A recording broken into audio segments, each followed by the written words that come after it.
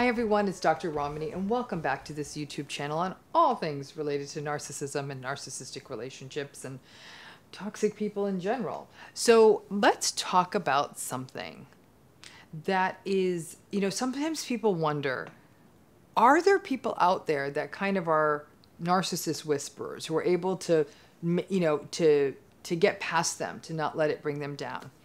It's an interesting question, and I have another video that I made about, are some people immune to narcissists?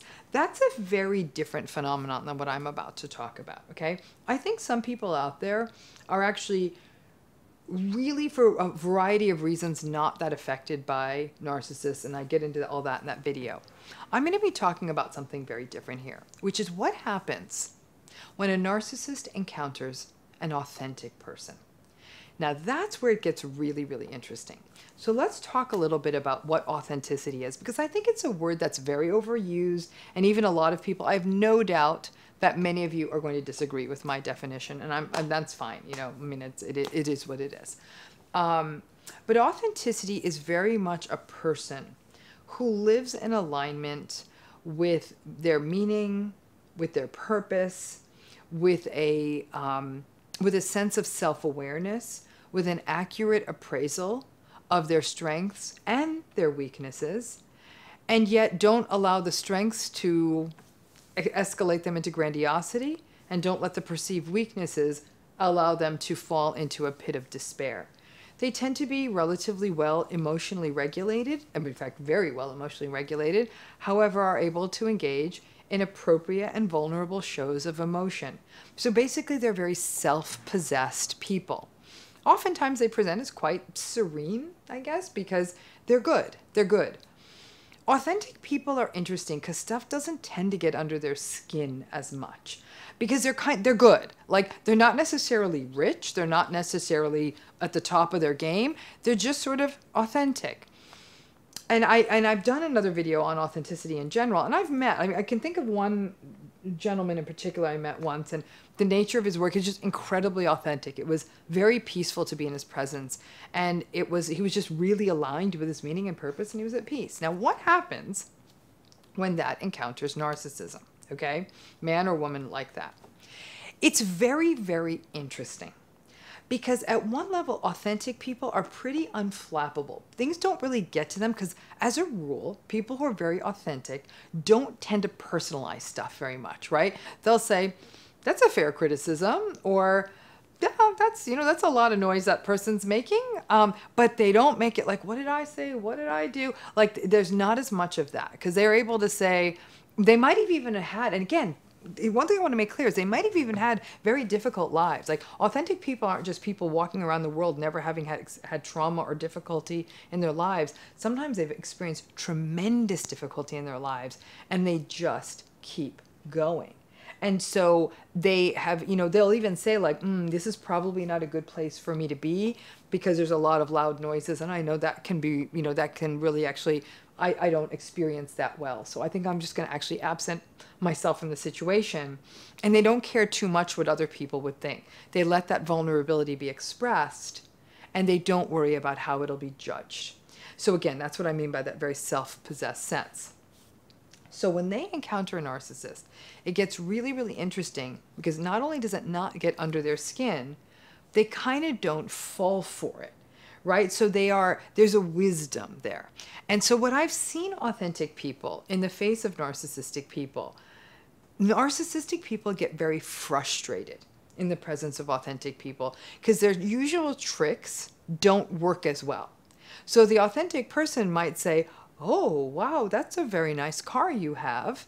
Then they'll just kind of go back to, like, they won't let someone be interrupted. Like, so let's say they're having a conversation, and they're having a conversation with person A, and person C is narcissistic, and person C tries to interrupt and make it about their car. The authentic person won't say, shut up! They won't get rude. They'll say, it sounds like a very nice car. And then they'll make sure person B is still going. So what happens is that in some ways an authentic person is a little bit more resistant to the validation-seeking behavior, to the love-bombing behavior, to the attention-seeking behavior. But what's really neat about the authentic people is they won't shame the narcissist. They won't feel the need to say, like, you need to shut up, you need to step off, you're making too much noise, what is wrong with you? They won't go there. They'll just keep steering things where they need to go. But where people who are authentic will ultimately often hit a home run is that they'll know when to step away. And they won't be rude about it. They'll say something like, look at the time. I do need to go. I didn't, I have many, many things to get home to take care of. And I can't thank you all so much for this experience, da-da-da-da-da. Those who do it very graciously, okay? They're in tune with themselves enough to know this doesn't feel good. Now, where this gets tricky and why authentic people are kind of like the rock stars amongst us is sometimes we don't want to do that. We don't want to be the one to step away because we don't want to be the one who's sort of seen as like the party pooper, the person who's leaving too early or something like that. And we don't want to have to explain ourselves. And an authentic person will still be able to say, I wasn't feeling comfortable this evening, so I think it's just better I go. I don't want to harm what's going on here. I don't want to interfere with the evening, but I thank you so much. I'm having a wonderful time. They speak truth, okay? And as I said, speaking truth, being transparent with truth, is often sort of what makes you the narcissist slayer. Because once you do that, you've really, you've taken away their game. You really have. And authenticity, though, requires us to do a lot of work, right? We've got to care a lot less about what other people think and what other people say. We've got to be good with us, and that's what authentic people have. I got to tell you, most authentic people I have met have been older than like 55 or 60. They do tend to be a little older, and I think that maybe they've just done the hard yards of life, and they're coming out the other side and saying, okay, I got this. And like I said, many of them did not have easy lives. But there's a serenity. And they don't suffer fools, but they don't do it in a nasty, cruel way. Authentic people aren't always super gossipy. Like that, a little bit, but nothing, like they really are just sort of, it's not my fight, it's not my problem. But they won't actively enable. So the authentic person will probably leave the situation rather than continuing to listen to a narcissistic person foolishly holding court. It's a very, very, in a humanistic model, to be authentic is sort of to be at the top of the mountain, to have reached that sort of self-actualized point where you're living in congruence with who you are. I can say that there are people out there who are authentic, who actually have had narcissistic relationships. That's been part of their history. So it's not as though they've sort of blithely walked through life like the Dalai Lama, not being affected by anyone. It is that they've integrated those lessons, they've learned those lessons, they've done the work, and they started sort of pushing away these sorts of expectations that other people have. And a lot of times those expectations result in enabling narcissists. So that ability to feel solid enough in yourself, comfortable enough in yourself, to say, this may not be working for me, and then to gracefully step away, is the authentic person's, I guess, weapon, for lack of a better term, in terms of handling the narcissist. When a narcissist is with an authentic person, they'll often have a lot of bad things to say about them. What was wrong with that guy? What was wrong with that girl? I mean, my gosh, is snobby much or standoffish? What was their problem? They're not very social. Be very contemptuous, very dismissive. There's something unsettling when the narcissist encounters an authentic person. Those of you who are truth tellers will understand this better than anyone else, especially if you were a truth teller as a child. At some level, you were able to see right through to the inside of your narcissistic parent, and your narcissistic parent knew that, and they got really uncomfortable with you, which is why truth tellers often become scapegoated. As adults, when you're authentic, that happens again, that the authentic person can see right through to the narcissistic adult in their midst, and that narcissistic adult doesn't like it.